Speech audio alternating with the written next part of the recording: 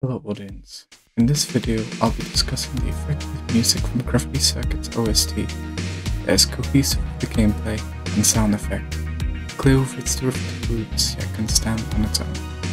Spoiler warning for Gravity Circuit, its music in particular, along with gameplay from the intro stage and levels before having collected all the circuits.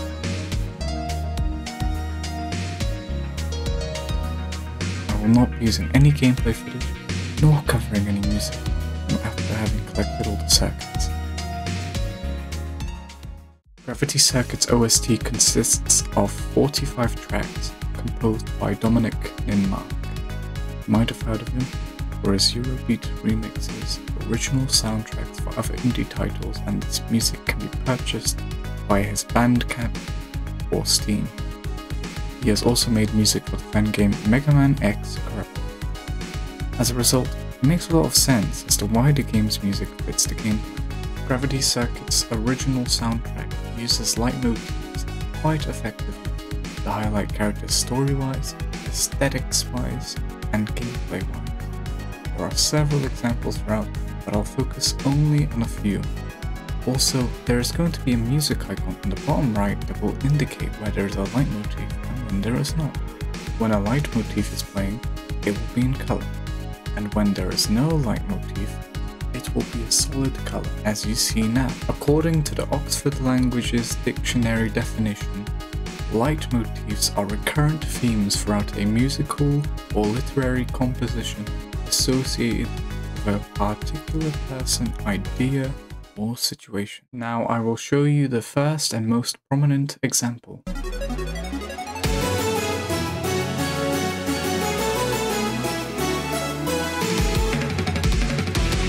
That leitmotif, it will become more prevalent later, and by later, I actually mean right now.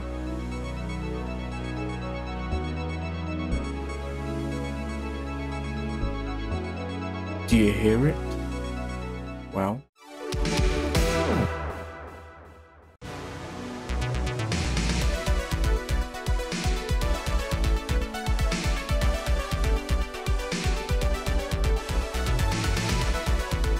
yes, there it is again, mixed with other melodic parts.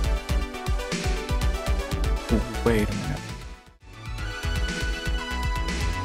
Yep, it's also there. When you start the game in a new save file, there is an opening cinematic to start the story paired with music.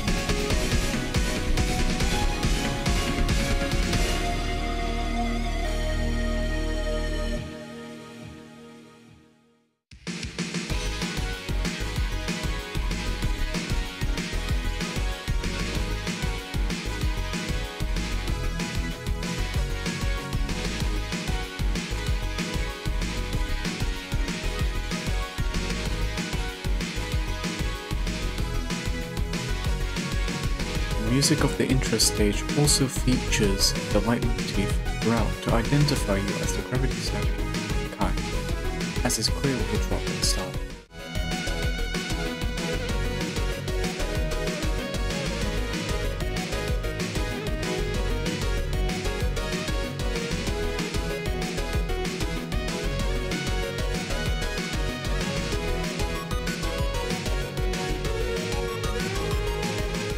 that's great, surely it can't be used again in a way that works. Oh, what about that?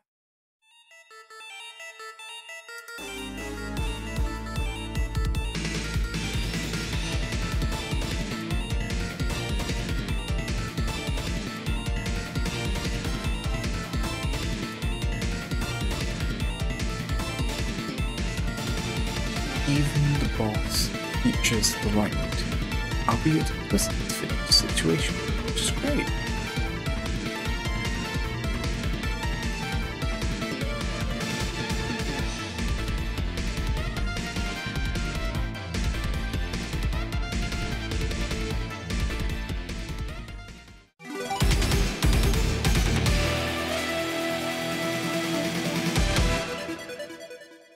And boom, there it is again, with changes that just fits this results vibe after completing the intro stage. Kai's Leitmotif isn't the only one reutilized in various scenarios. The 8 rebel circuits each have their own Leitmotifs used in their music for an introduction theme, stage theme, and their own melodic part that only plays when fighting them in their own stage. Here is the first example of that with Cable.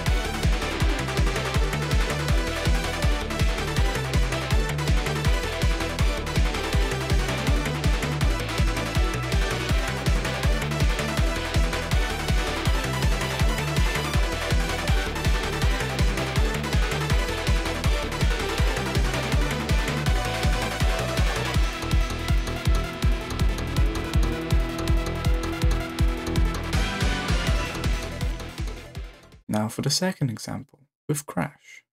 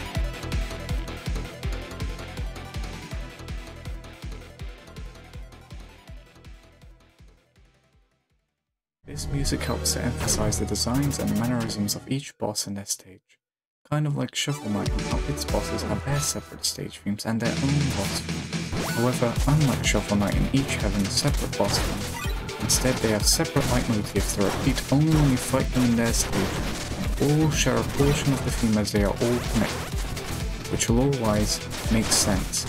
I am not going to elaborate on that, avoid spoilers as to why.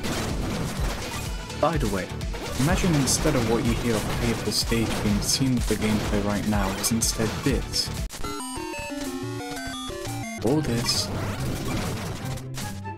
Yes, music is quite important in being synonymous with the sound effects of Gravity Circuit, and in any other game really. Another reason on how it is so effective, in my opinion. In conclusion, Dominic Ninmark has created an original soundtrack that is effective in being unanimous with the gameplay and storytelling of Gravity Circuit, like a cohesive multicolored sprinkle to a 3-layered cake. Delicious. That is the end of the video. If you made it this far, I'd appreciate it if you like and comment on this video. Feel free to subscribe if you would like to see more of what I'll be uploading to this channel. Anyways, until the next video, bye bye.